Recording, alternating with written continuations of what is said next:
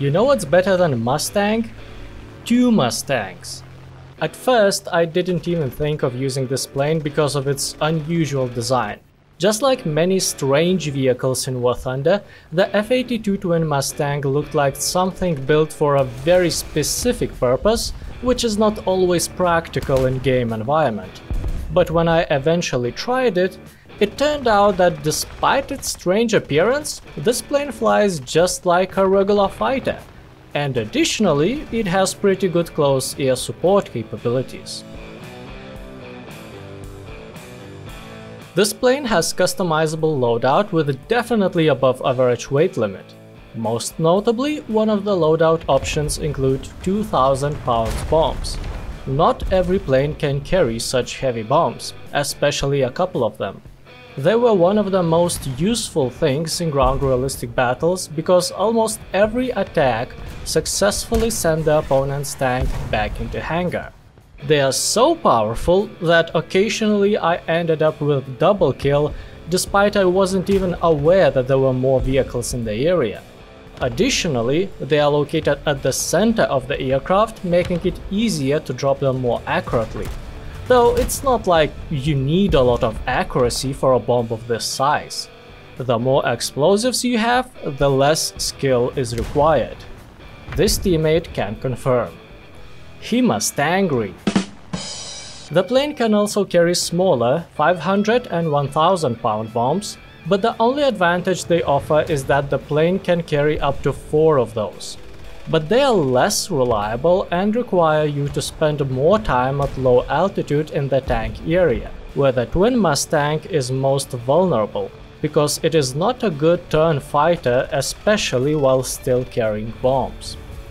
By default, the F-82 has 6 machine guns. It is a great weapon against air targets and soft ground vehicles. They are located at the middle wing of the aircraft, so all bullets fly close to each other, which is especially useful in long-range head-on engagements.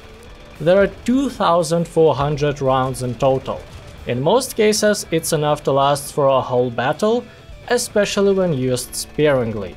For example, I am a spray and pray type of player, and even I almost never had to return to the airfield to refill machine gun ammo, though it might have something to do with crashing into things.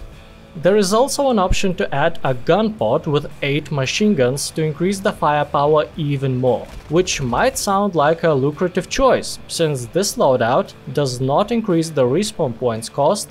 But first of all, the gunpod uses Browning M2 machine guns, which have significantly smaller rate of fire compared to the default Browning M3 machine guns, so the firepower increase is not as significant as it might appear. And it uses the middle pylon slot, which is the only one that can hold 2,000 pounds bombs. Considering that the default machine guns are perfectly capable to deal with any soft target, I don't see a reason to sacrifice this slot and carry an additional undroppable 800 kg gunpod at all times. Not being able to destroy something with inbuilt Brownings is usually an accuracy problem, which is not a firepower but more of a skill issue. It is also possible to carry HVAR rockets. They are not very powerful. It requires a direct hit to destroy a tank, which is difficult to do.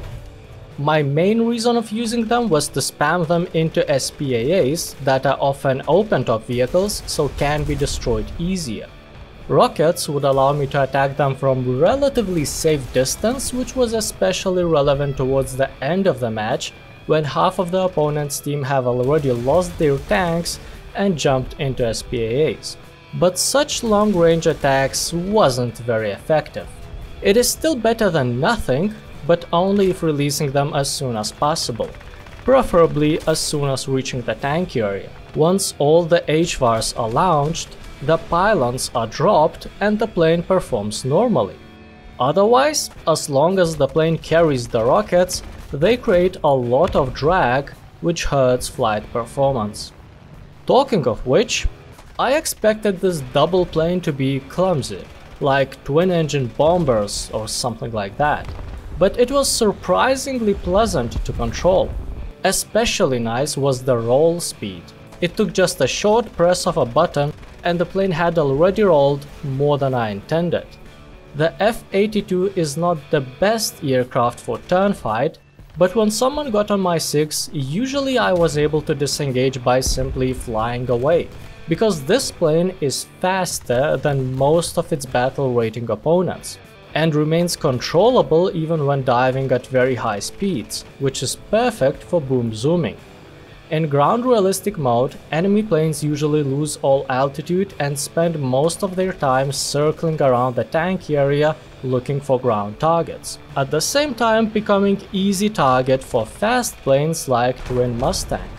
But sometimes in this game mode there are not enough air targets to justify one of the team members spending his time a few kilometers above everyone else and hoping that someone will choose to respawn in a plane. Just like most aircraft, F-82 has some basic protection, but additionally, because of unusual design, this plane can survive hits into critical areas that for other planes would be deadly. For example, losing one pilot doesn't mean that the fight is over, and they are sitting quite far from each other, so it's unlikely that both of them will be knocked out at the same time. Or when one of the engines is broken, the plane can still reach the airfield or even continue fighting to some extent despite being damaged. Also, the plane has self-sealing fuel tanks and fire extinguishers, so if the plane was on fire, it doesn't necessarily mean that I was in danger. It simply made my plane look more badass. I would rate this plane 7 big red buttons that you are not allowed to press out of 10. I would use this plane for quick and very effective close air support with the biggest bombs, and as soon as I got rid of that weight, gained some altitude and switched my focus to air targets. Occasionally I would dive down and destroy a squishy ground vehicle with machine guns, but each dive costs speed and altitude, making F-82 more vulnerable to enemy planes, because speed is the main advantage this plane has against regular single-engine fighters. Unless they carry bombs, they will almost always outperform Twin Mustang in turn fighting. In ground realistic battles, it felt like this plane has two phases. Very useful one, while still having bombs and dropping them on enemy tanks, and pretty useless one when flying a few kilometers above, waiting for enemy fighters to appear. And occasionally when they didn't respawn, it felt like I was just wasting time and not contributing enough to help the teammates.